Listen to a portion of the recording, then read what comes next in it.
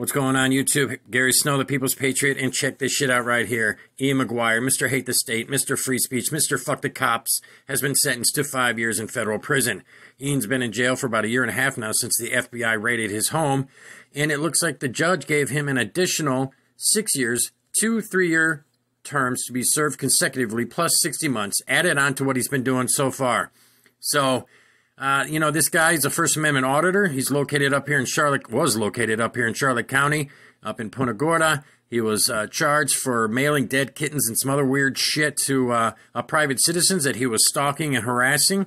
I got involved. I did a video. I met this piece of shit. And looks like he won't be doing any First Amendment audits anytime soon. So, good luck. See ya.